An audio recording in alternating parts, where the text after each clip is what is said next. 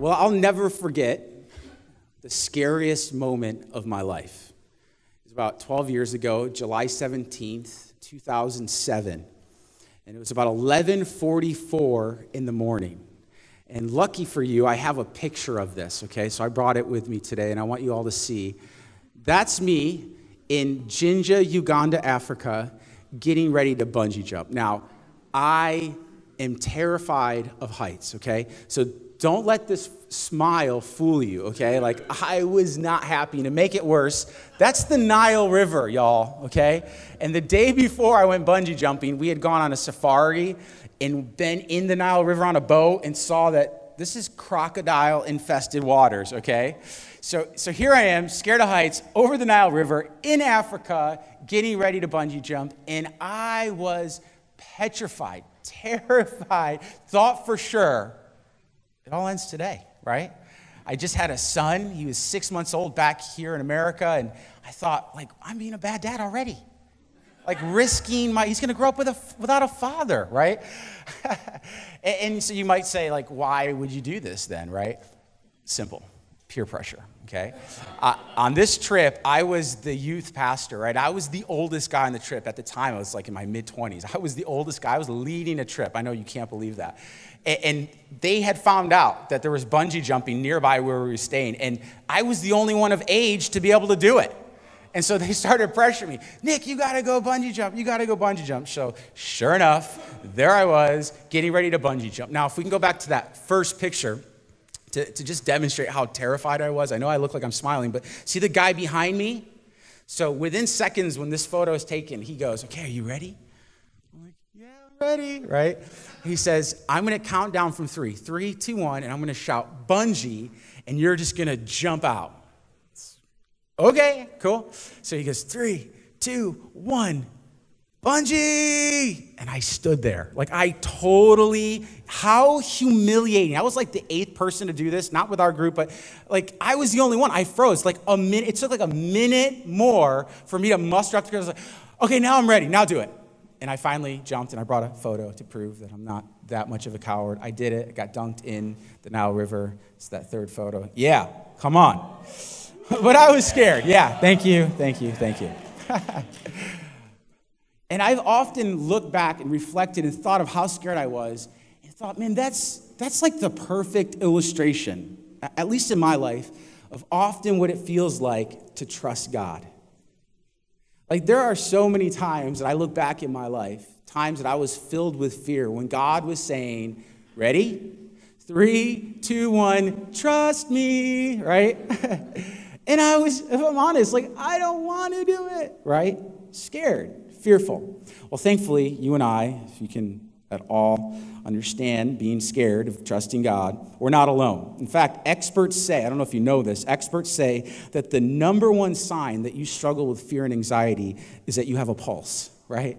Like, we all struggle with, at times, fear. And we're not alone. Again, all of us, but even the disciples, those closest to Jesus that walked with Jesus, there was this one time that he told them to get out on a ship and go across some water. A storm hit the waters, and they panicked, fearing that they're going to die. And they said, their words, I quote, "Teacher, don't you care that we're all going to die out here?"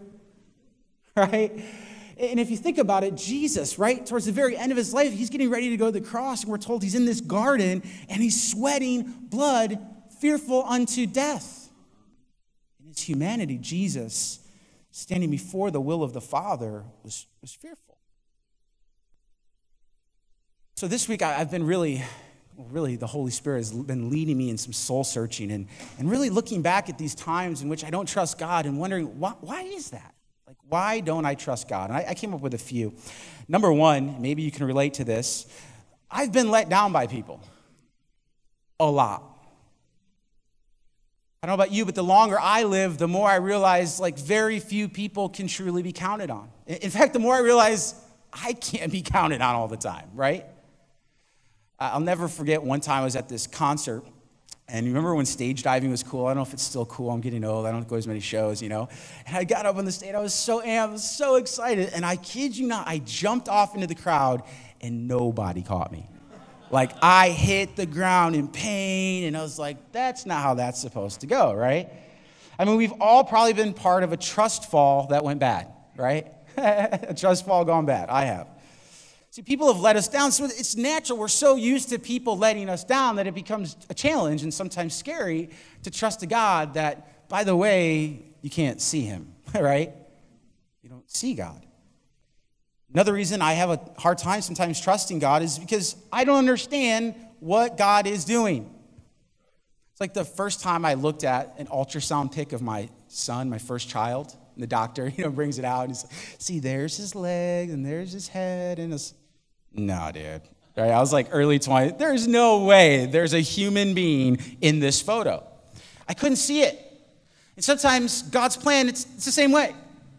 I don't get God's plan for my life. It feels like a big puzzle, right? Sometimes my life feels like a big puzzle with pieces that there's no way this piece fits in my puzzle. Especially when I go through hard times, when I go through pain. You go, nope, that one doesn't belong here, right, God? There's no way this piece fits in my puzzle, God. Not only that, not only because we've been let down and often we don't get what he's doing, but I'm super impatient. I think for most of us, all it would take to reveal how impatient you are is to be on slow Wi-Fi, okay? Like, I can't stand slow Wi-Fi, right? Like, just watching something load, it's already too slow. Like, we're at the day and age where it's like, it should be instant. Instagram, when it's like loading, I'm losing my mind. Why aren't you already there, right? Like, I don't know, have you ever tried to log on to OB1's internet? Like, the worst internet ever. Now, I work here. I kid you not, last week, you can ask everyone that works with me, I was like so ticked off, it was so slow. I packed up my stuff and I said, late, I'm going home where I have good internet. Okay, you need internet. We're impatient people. We want it now. I play Fortnite with my son all the time, okay? So if you play Fortnite, you'll get this. If not, you just tune me out for a minute. You got a moment to think about lunch, okay? We play Fortnite all the time. And my son, he's got a developing problem with anger, okay? Because he frequently, like when he dies in Fortnite, he throws his controller. He's one of those kids, right? I'm working on it, okay? Pray for me. But he always, whenever he throws the controller, almost inevitably, you can guarantee he's going to say, my dumb ping. Anyone know what that is, okay? The ping is how fast your internet is. And so in his mind, the reason he's dying all the time is because his internet is slow, throwing his controller. It's the ping, it's a glitch, right? We're impatient people, especially when we consider God says that a day for him is like 1,000 years, and 1,000 years is like a day. There's a lot of verses I like in the Bible. I don't like this verse, right? Because sometimes we feel like we're waiting on God forever. I'm 35, and God, how come you haven't brought a wife for me? It's been forever, right? And God's like, dude, relax. It's been a few minutes in my timetable, right? God's timing is super different than ours. And then the last thing I came up with is because, might shock you, but I like to be in control. We like control of things. I think that's what's so terrifying about bungee jumping, is I have zero control. My whole life is resting on the strength of this elastic rubber band, right? It's not a great feeling. I found this article. I just picked out a few things off this article that said, signs you're a control freak. One that I thought was funny, it says, you repeatedly press the elevator buttons to get there faster. I've done that, dude. I love this one. You split the check for everyone at the end of a meal. The waiter usually does that. You're like, no, I got this. And then the last one I thought was funny was you Facebook stalk a date before going out with them. It's good. These are just a few reasons that I think sometimes it's being honest, 3, 2, 1, trusting God is scary. And why I think it's so important, and why God deals with this topic throughout the scriptures so often, is because fear snowballs into other things, doesn't it? See, fear for me often snowballs into confusion. And I mean crippling confusion. I can't understand what God's doing, so I just am crippled by it. Like Habakkuk, he's a prophet, a minor prophet. Listen to some of his words about what God was doing in his day. He He says, God, how could you choose the Babylonians for your judgment? You can't be serious, God. Why aren't you doing something about this? You can't condone evil, so why don't you stop this? Right? Haven't you been there? Like, God, how could you allow this? Like, this is incompatible with what I understand of your nature, God. Why are you allowing other people to prosper, not me? Don't you know, I go to church more, I pray more. I go to the women's Bible study. How is her boyfriend cuter than mine, right? But let's be honest, like even a raise at work, you're like, I'm a better employee. God, where are you, right? We get confused. We don't understand God. And then confusion often leads to doubting God. See, now we're sinning. Like, I don't think fear is bad. But now, often for me, it leads to doubt, where now I'm just doubting God's ability. Like I think of Sarah. Remember Sarah? Abraham and Sarah, they're like our grandparents of faith, right? And God had promised that he was going to make of them a great nation. But what's crazy is God waited till they got super old for them to have a child, right? So listen to what Sarah says in Genesis chapter 18. And I'm reading it from the Message because it's so good in the Message. It says, Abraham and Sarah were old by this time, very old. Sarah was far past the age for having babies, and Sarah laughed within herself. An old woman like me get pregnant with this old man of a husband? I love that. With this old guy? There's no way, God. Right? We've probably been there. Maybe you didn't say it out loud. God is good all the time. He's going to fulfill every promise. Yes and amen. We sang it at church. But inside you thought, maybe he's going to do it. Then I think where this gets really ugly is in my life. Go from fear to confusion to doubting to hurt, to hurting myself, making decisions based out of a lack of trust and a lack of confidence and a lack of faith in God. Right? Like think of Jonah. Look where not trusting God and fear led Jonah, the belly of a whale. Think of Adam and Eve. Wasn't that the first sin? It was doubting the promise of God. They couldn't trust God. Satan said, did God really say? Putting doubt. In fact, I have a scar right here from when I was just a little kid. It was happening. I was like 5 years old. We were at a pool. I didn't know how to swim yet. And I'll never forget. My dad was just standing at the edge of the pool. It was deeper waters than I could stand in. And he was inviting me to jump in the pool. And I had my big orange floaties on. Remember those things? And I got to the edge of the pool, and I was relatively excited. And I jumped towards my dad's arms. And at the last second, I panicked. And I turned towards my mom, who was sitting next to the pool, and hit my chin on the edge of the pool. Most of us have scars of those bad decisions that we made when we were filled with fear. When God was calling us, 3, 2, 1, trust me. So this morning, what we're going to do is look at 3 things in God's word, 3 truths that I believe are somewhat of like the bungee cord of faith, right? Like these are 3 truths that we should constantly remember we're tethered to. Things about who God is and the way he works.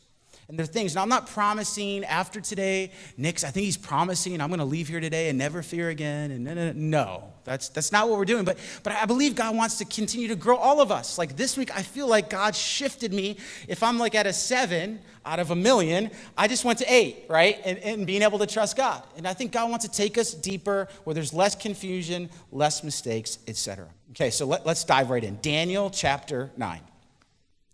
Verses 1 and 2, we'll read. In the first year of Darius, son of Xerxes, a Mede by descent, who was made ruler over the Babylonian kingdom, in the first year of his reign, I, Daniel, understood from the scriptures, so look at Daniel's reading the Bible, according to the word of the Lord given to Jeremiah the prophet, that the desolation of Jerusalem would last 70 years. Okay, so pause real quick. Pastor Julian's done an amazing job the last weeks discussing kind of the context of the book of Daniel. But as a simple recap, Daniel because of the children of Israel, the Jewish people having disobeyed God for so long and not keeping the Sabbath, God had kept telling them, obey me, do what I tell you, it's for your own good. And they kept rejecting him. And God prophesied, he told the prophet Jeremiah that as a result, they would go into captivity. And it would be for 70 years. So here's Daniel. He's reading at this point in Daniel chapter 9, Daniel was deported by King Nebuchadnezzar in 605 BC, which was about 67 years prior to this event, okay? And he's reading Jeremiah. So I had you turn, Jeremiah chapter 29. That's the context of Jeremiah chapter 29. When God is telling the children of Israel that he will bring them out of captivity. Let's read Jeremiah chapter 29, verse 10. Let's read together. I'll read it to you. It's not on the screens. This is what the Lord says. When 70 years are completed for Babylon, I will come to you and fulfill my good promise to bring you back to this place. So Daniel's reading something that was written way before it took place, the 70 years, and he's reading that, oh wait, God's not going to leave us in captivity forever. 70 years, it's been 67 years, so anytime God's going to do this, right? Now, verse 11, these are where the three truths are, okay? So if I already lost you, try to come back, reel you back in. Okay, these three truths, these are the three strands that make up that Christian bungee cord, so to speak, okay? Number one, we read in verse 11. And we're going to read it in the Message. I think we're going to have it. Yeah, there it is. And because I really feel like this is a great translation of what the Hebrew says, okay? And it's so different than the way I heard it growing up, okay? Reading it like in the King James Version, okay? So this is verse 10. This is God's word. We just read that. As soon as Babylon's 70 years are up and not a day before, God says, I'm going to show up and take care of you as I promised and bring you back home. We just read that. So there's the promise. I'm going to come back and bring you guys back. Here's number one, okay? Look what God says. I know what I'm doing. See, the way I'd always heard it growing up, for I know the thoughts that I think towards you, sounds kind of like a riddle. This guy's like, what does that actually even mean, right? What God is saying about himself is, look, I'm not second guessing. I'm not making like a pros and cons list. I'm not faking it till I make it. I know what I'm doing. I've got this all planned out, guys. That's what Daniel's reading. Like, God, he knows what he's doing. See how that immediately, as soon as I just remember that, how it helps me when the 3, 2, 1 trust, and I'm scared and I'm confused, and maybe today you're doubting and you're hurting, and God's saying, I got this. I know what I'm doing, right? See, because God knows everything, right? Like, I don't know about you, I'm still blown away by my GPS on my phone. Like, it's amazing to me that I can just type in an address, especially when I moved to San Diego. I didn't know where anything was. And it knows the traffic, it knows possible construction and weather and all of these things. It combines all this data and within seconds says, this is where you got to go. But God, he knows literally everything. And so he's saying, I know what I'm doing here. Like, if you're trusting your GPS to get you from A to B most of the time, God said, I know what I'm doing. I got this. I literally know everything. So that's the first strand, okay? That's the first truth that you got to remember who is holding you. It's the God that knows everything, and he knows what he's doing. He's not figuring it out as he goes. What should we do today? What's the next step in his plan? No, he knows. Okay, number 2 and 3. Here it is, the rest of the verse. I know what I'm doing. And now God's going to tell us what he's doing. For all of us, I have it all planned out. Here it is, number 2. Plans to what? Take care of you. See, the original Hebrew word is shalom. Have you heard that word before? Sometimes it's translated peace, right? But in context, what's really being saying is God's not just saying, I'm going to give peace, and I'm going to actually take care of, you're my people. Number 2, and then number 3, not abandon you, but right here, what is God up to? Plans, and I love the way the Message translates this because it's very accurate to the Hebrew. Plans to give you the future you hope for. It's not two separate things, a future and a hope, which many of us have always read. Like there's 3 things, plans of good, not of evil, future, and a hope. But really in the Hebrew, it's pretty clear that this is what God is saying. Hey, children of Israel, Daniel, the very thing you're hoping for that I'll do, I'm going to do it. I know what I'm doing, and I'm taking care of you, and I'm going to bring you to the future that you're hoping for. So, I want to read quickly verse 12. I don't know if it's going to be on the screens. Jeremiah chapter 12. This is what God says right after that. Then you will call on me, come and pray to me, and I will listen to you. You will seek me and find me when you seek me with all your heart. So what do you think Daniel does after reading this? Praise. Let's get back to Daniel, right? He just read all this. So, okay, God, you know what you're doing. You're going to take care of us. You're going to bring us back to the land after 70 years. And you said, if I pray and seek you, you're going to respond. I'm going to find you. So look, Daniel chapter 9, verse 3. He just read it. So I turned to the Lord God, and I pleaded with him in prayer and petition, in fasting, in sackcloth and ashes. And then verses 4 all the way through verse 19 is a prayer. We're not going to have time to look at every verse here, but basically let me summarize what David's prayer is. Daniel's prayer is. It starts with acknowledging that God is a just God. He acknowledges that God, we got ourselves into this mess. And then he turns to confession. He starts confessing to God, myself and my people, we have all sinned before you, God.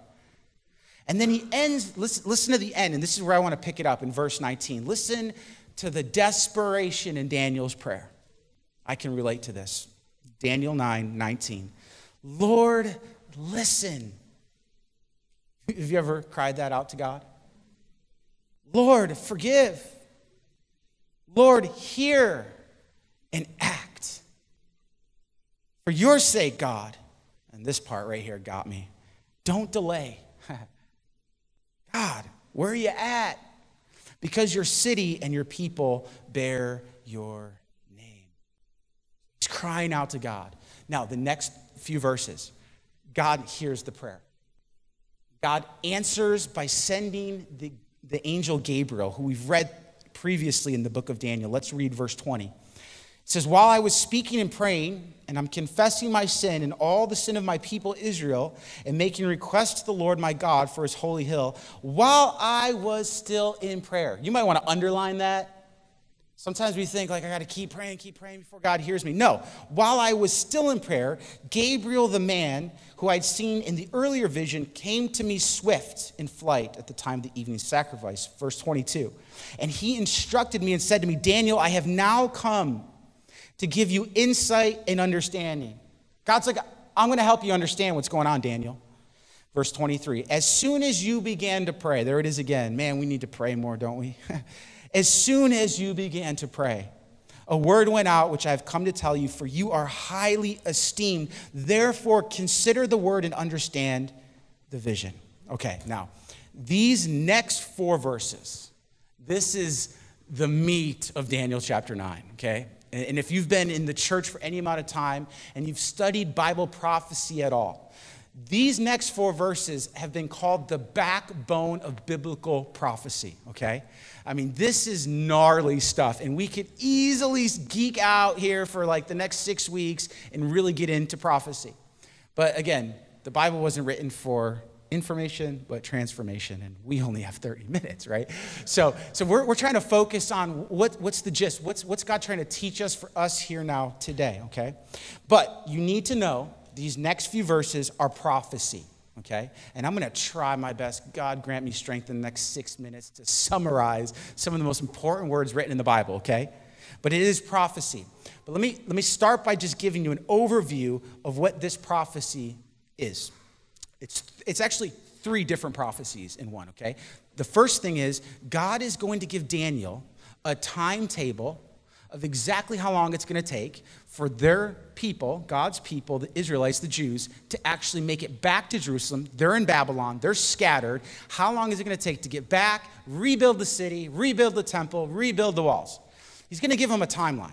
The second prophecy extends further. He says, after that happens, looking way down the road, there's going to be the Messiah, and I'm going to tell you when the Messiah is going to come. Okay, this is crazy stuff. Watch, this is amazing. And then the last prophecy, which we'll probably spend the least amount of time in, is a prophecy yet to be fulfilled, okay, for all of us here today, where God is going to ultimately rule and reign on this earth. But again, let me summarize. What's the take home before we get into this prophecy and nerd out for just a few minutes? God is saying to Daniel, I know what I'm doing. I got it perfectly mapped out. Down to, and we'll see, to the day. To the day. I know what I'm doing, and we'll ultimately see that God, it's because I care for you, and I'm bringing you to the future that you hope for, that all of us have hope for. Okay, so let's get into it. Verse 24. You might have to put your thinking cap on for just a few minutes, okay? 77s, you might want to circle that. Super, super, super important. 77s are decreed for your people and your holy city to finish transgression, meaning I'm going to deal with your guys' rebellion and your sin. I'm going to bring you back to the land.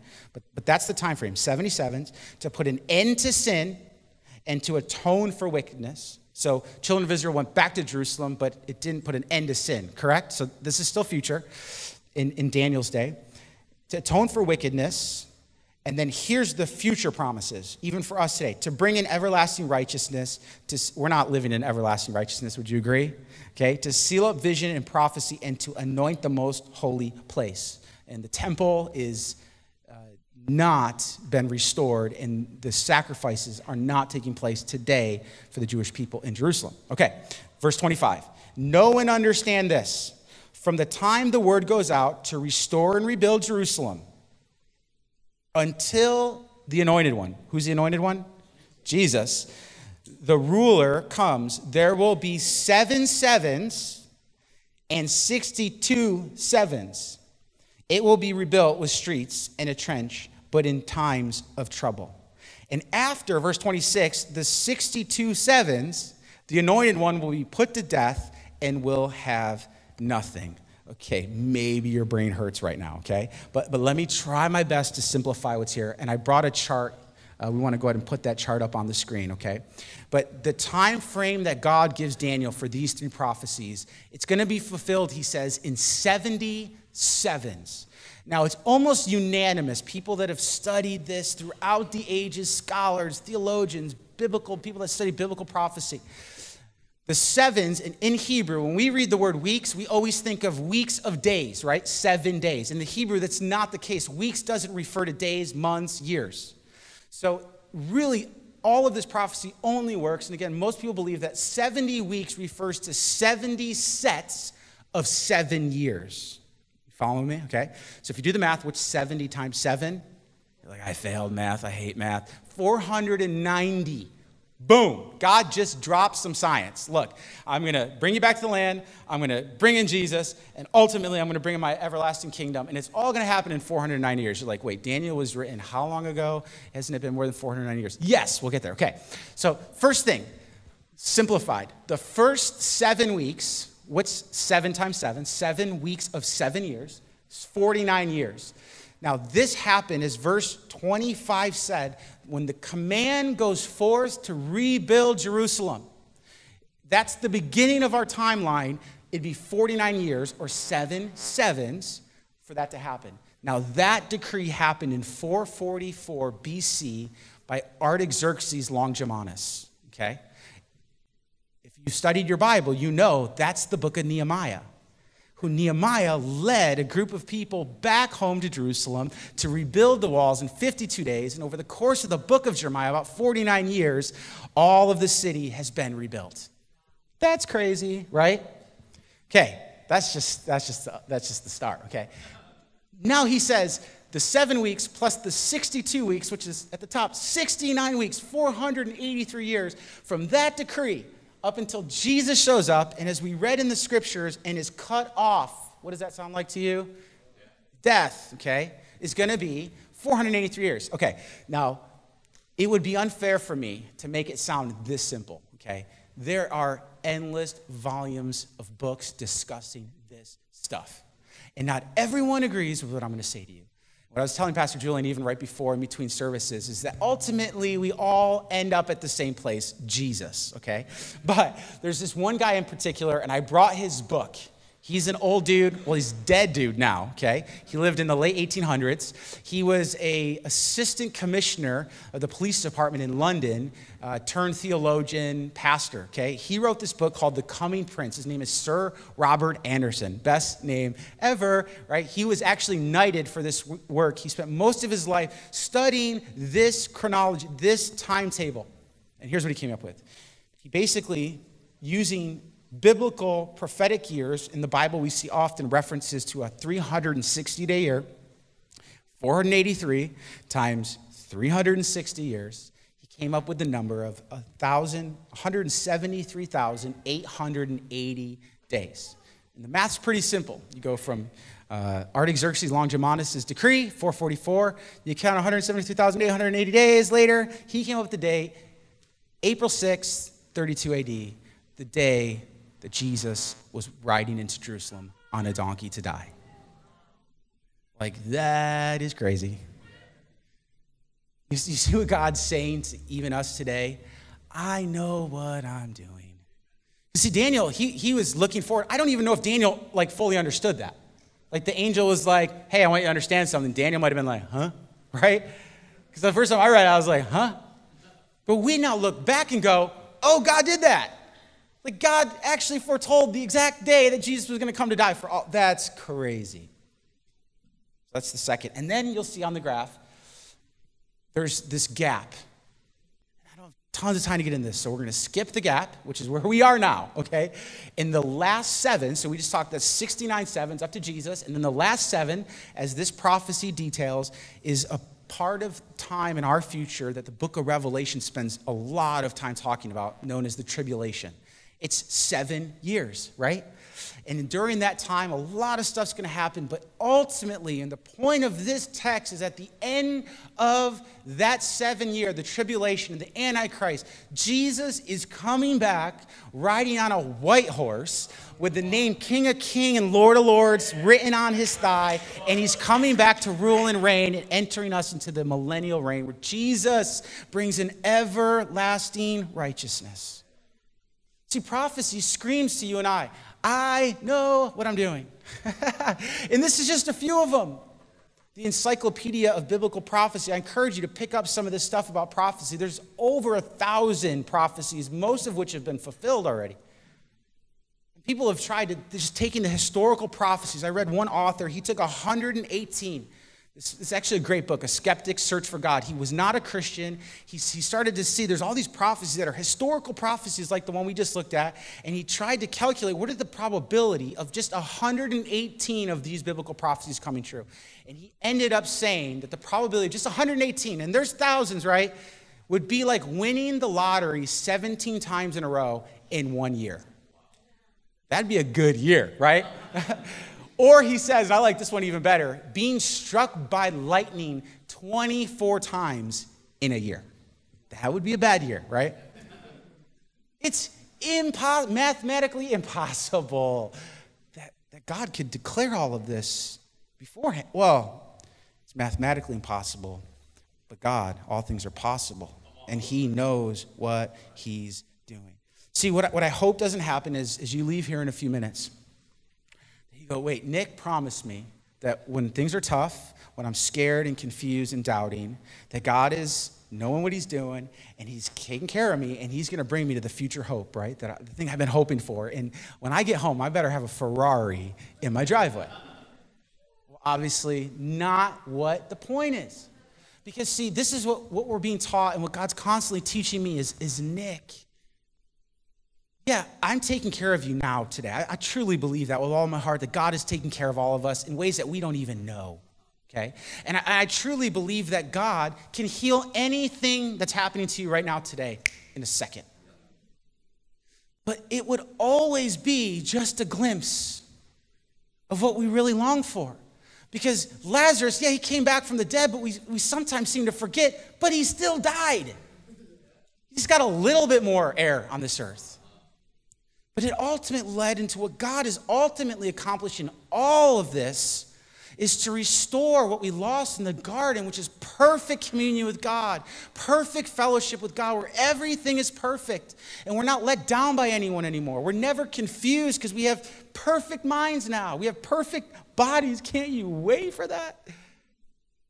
And the thing that we really hope for, yeah, you might hope for healing today, but you're still going to die. Because what you're really hoping for is to always be whole. What you're really hoping for is to never be confused ever again. To never have to fear if I'm going to be cared for.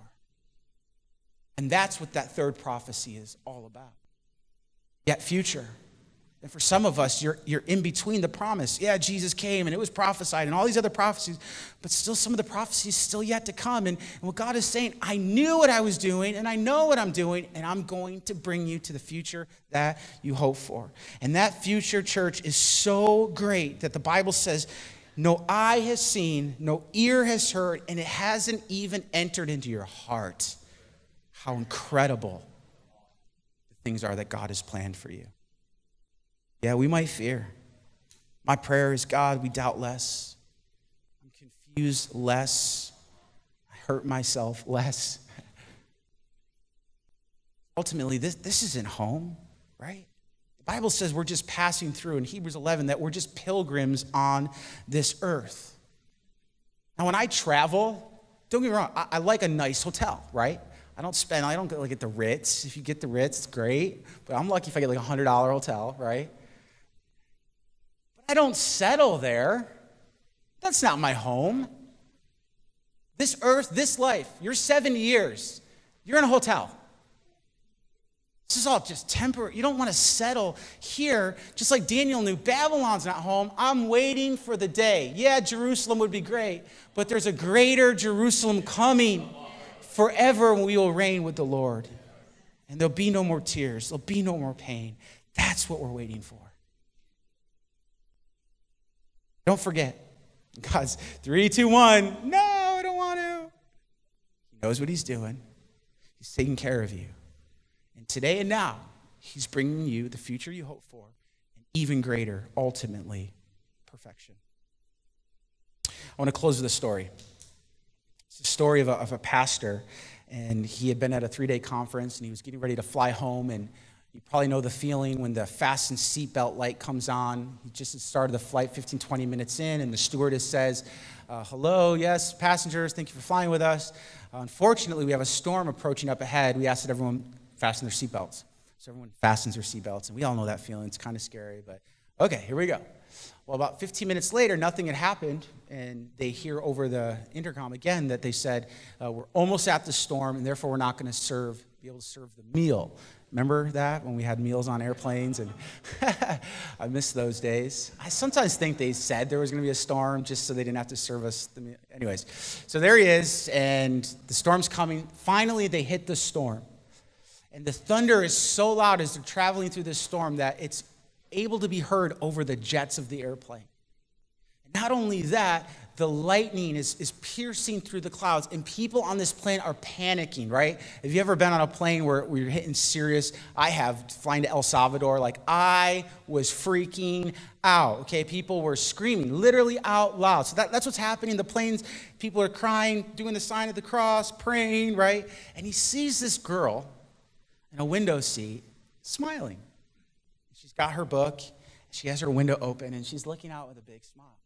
This just perplexed the pastor. And once the plane landed, they got there safe. He finds the girl, and he asks her, little girl, why didn't you seem bothered, scared, and you seem so happy? And she said, oh, it's easy.